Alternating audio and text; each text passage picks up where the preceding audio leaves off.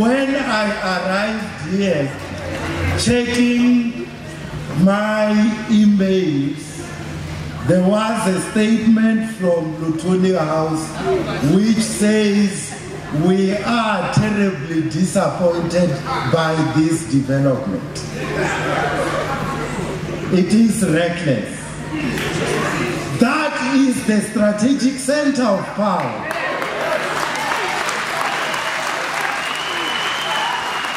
Disappointed, angered by the actions of its deployees,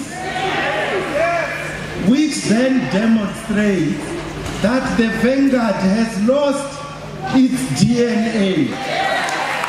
It has lost its capacity to lead, let alone society, but capacity even to lead its own deployees, its own leaders that it has deployed into government.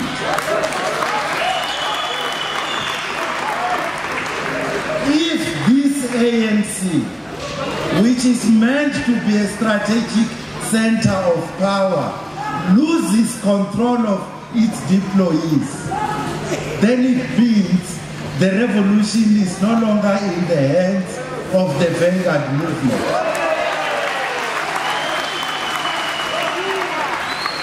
It is in somebody else's hands.